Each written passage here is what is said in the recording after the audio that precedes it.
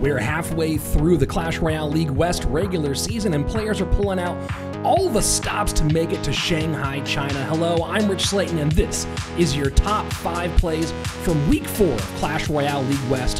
Before we get into it, don't forget to subscribe to this channel, like this video, and turn on notifications so you never miss a moment of the action. Starting things off with our number 5 play, it's Canario against I Am JP, the golden-haired golden boy from Barcelona, Spain, up against the giant slayer of Team Liquid, and they are in a race in sudden death overtime. Next tower to fall means GG, well played, and you see Canario able to catch the first Hog Rider and go in hard in the opposite direction, but check out the push from I Am JP. Hog Rider comes in, snowball, earthquake, triple spell, and oh my gosh, that was a whole lot of towers. Slow motion shows that the Princess Tower of JP and the King Tower of Canario go down at the exact same time, but 3 crowns beats 2. Team Queso came out with a big time victory over the defending world champions. In our next matchup, also Team Liquid, this time it's Igor against Vitor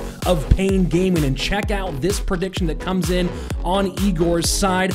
Just when that bomb tower comes out, Lightning takes care of the bomb tower Ewiz and puts the Royal Giant right on tower on the right hand side. Igor trying his best to hard carry for Team Liquid. On to number 3.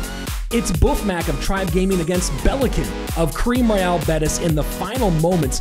They are so very close, and both win conditions come out balloon one direction, Royal Giant comes out the other, and Belican perfectly blocks the Fisherman played by Buffmac, which would have saved that left-hand tower with his Goblin Cage.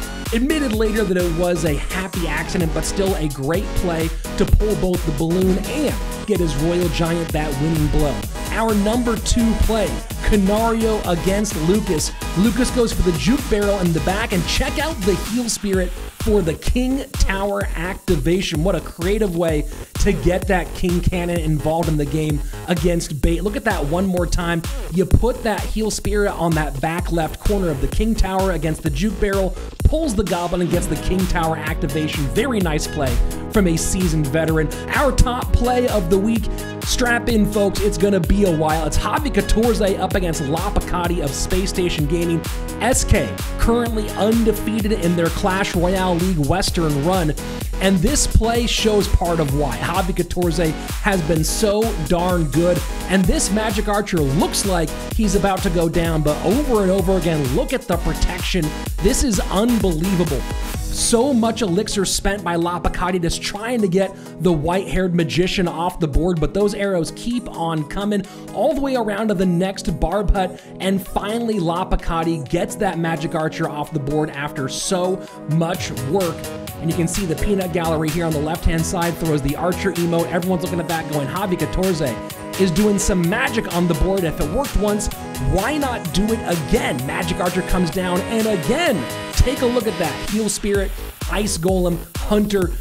This Magic Archer, a thorn in the side of La Picati, can't seem to take care of it at all, and Javi keeps the pressure on, and oh yeah, that Battle Healer not getting there again. This Magic Archer, these Magic Archers in general, had better security than the Pope and more protection than the President of the USA. You see La Picati can't believe it, disgusted that he could not get to that Magic Archer. Javi 14 helping take SK Gaming to that perfect 5-0 record on their run to Shanghai, China.